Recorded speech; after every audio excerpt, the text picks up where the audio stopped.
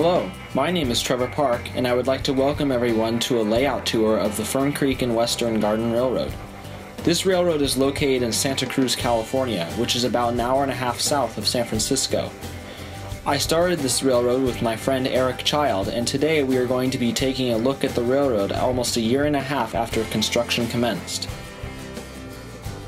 What you're looking at is the Ericksville Yard. The Ericksville Yard was where we started the railroad in 2014. It started with just the second track over where you see the passing siding. Originally the line started there and we had one track to the side of it that was used as the passing siding. However, after figuring out that the curves were too tight on that track for certain locomotives, we switched over to the track that you see on top of the patio, which is the furthest track to the outside. This is where trains start.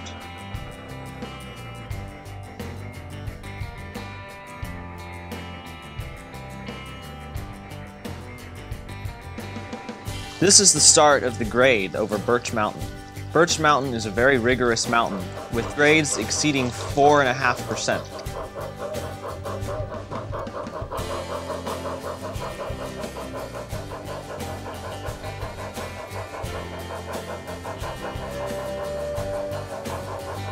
What you're looking at here is Fern Creek.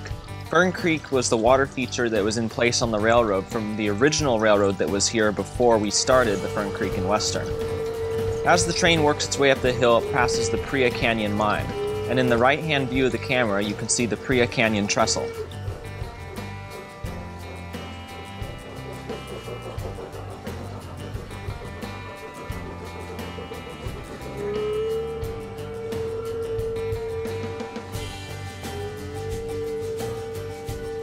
The Priya Canyon trestle is the longest trestle on the railroad and stands almost 12 inches tall. The other side of the trestle is where the train enters tunnel number 1. Tunnel number 1 is the longest tunnel on the entire railroad, exceeding 6 feet long.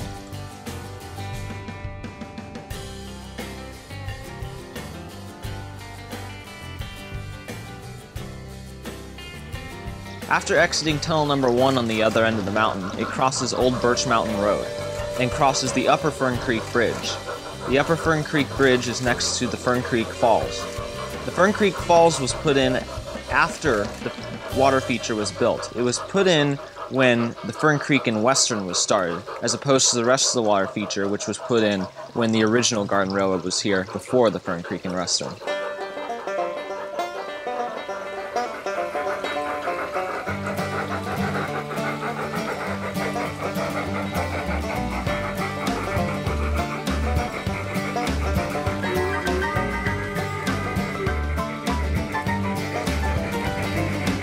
Behind the birch trees, you will see Birch Canyon Straits.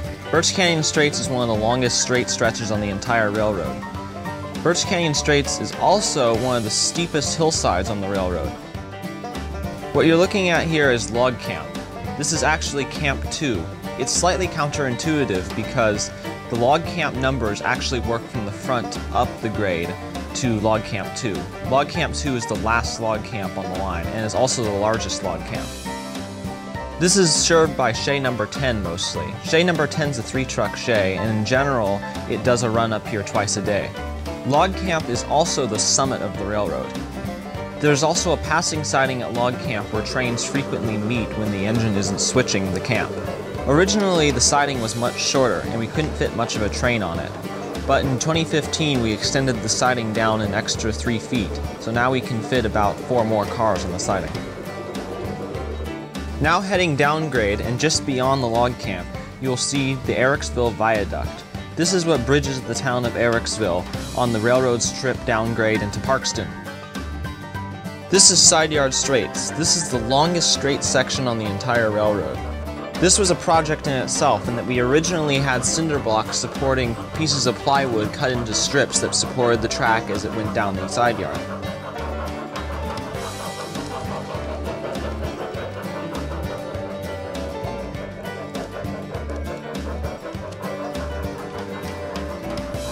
After finding that was a failure with the wood warping, we decided to try a new method.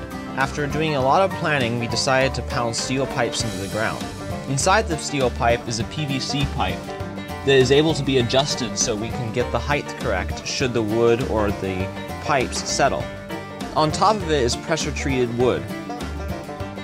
What you're looking at here is Camp 1. This camp is actually sitting over tunnel number 2 on the railroad.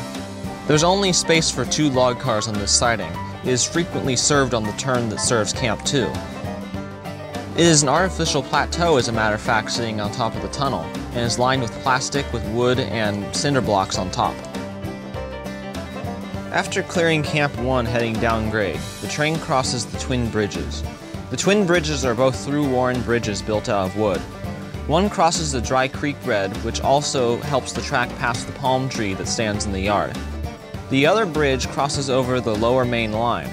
The train makes a full loop around the front yard and crosses back under itself on its return to Ericksville. After clearing the twin bridges, the train heads downgrade on a steep 4.5% grade into Parkston. The grade through here, though intense, is not as intense as in the back, given its wide curves. The track is supported by bricks the entire way up the hill. Originally, this part of the railroad was completely flat. We built up the hill and the grade, so it heads upgrade to clear the lower main line. Below the grade is the town of Parkston. Parkston is a company town and is mostly there because of the fact that the sawmill sits in the town. Parkston is also the larger town of the two on the railroad.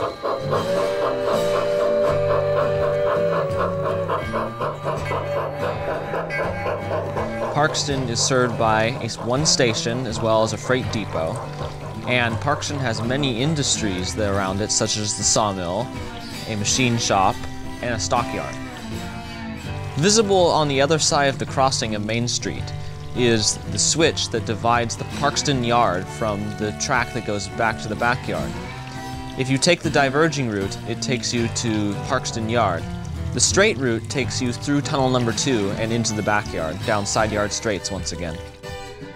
If the train takes the diverging route, it heads to the Parkston Yard, and it comes down the straightaway where it hits the switch that takes it back around into Parkston. The other side of the switch takes it over the bridge, which will eventually become the bridge over the extension of Fern Creek. On the other side of the bridge is the track crossing over the pathway. The switch visible in the shot is the track that leads into the engine servicing facility that services the engines of the Fern Creek and Western. On the other side of the switch, it heads into the yard. The Parkston Yard is the larger of the 2 yards on the railroad. Working from the driveway in, the tracks are the outbound track, the inbound track, 2 storage tracks, the tail track for the caboose track, and the corresponding caboose track that sits behind it. Included in the caboose track is also the RIP track, or repair in place track. On the other side of that is the engine servicing tracks. The track closest to the inside pathway is the repair track, where locomotives are serviced if there's overflow, or if an engine needs to be repaired, it's pushed into the engine house by the Parkston switcher. On the other side of the yard, the track crosses again over the pathway and then past the log pond. Passing the log pond, it heads out, curves, and then heads on a straightaway back into town. Once the train takes the straight route, it heads around a curve heading up grade. It heads into tunnel number 2, which goes under log camp number 1. On the other side of tunnel number 2, the train heads down the low line of side yard straights. The final place on the line is Ericksville proper. This is the actual town of Ericksville.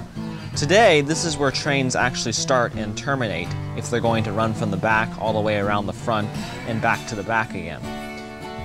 This is the station that you can see on the left-hand side, and in the center of the view is the town. Behind it is the freight shed, and what you see sitting there is the South Pacific Coast number 3, which is our primary passenger train we run on the railroad. Well, that about wraps up our tour. On behalf of everyone who has made the Fern Creek and Western what it is today, I'd like to thank you for taking the time to tour our layout. If you would like more information on our Garden Railroad, please visit our website, FCWGRR.com, for more information on the railroad and its events. And if you would like to stay up to date on the happenings around the Fern Creek and Western, make sure to join the Fern Creek and Western Garden Railroad Facebook group. Before we end this video, there's a few people I would like to thank who have helped us get the Fern Creek and Western to where it is today. The first person I would like to thank is Chris Gupta. Many of the engines you saw running today were donated generously to the Fern Creek and Western by Chris, and without him we wouldn't have near the equipment fleet that we have today. The second person I would like to thank is Paul Nolan. Paul has helped us immensely with the construction of the railroad this year, and without him, most of the shots that you see here wouldn't have ballast. So I'd like to really thank Paul Nolan for all the work he has put into the railroad this year. And third and finally, I would like to thank Eric Child. Without Eric, the railroad wouldn't even be in existence today. Eric owns the property that the railroad runs on, and has helped me with every aspect of construction from start to what you're seeing today. Eric has been incredibly supportive of this project, and I can't thank him enough for all the work he has put into it.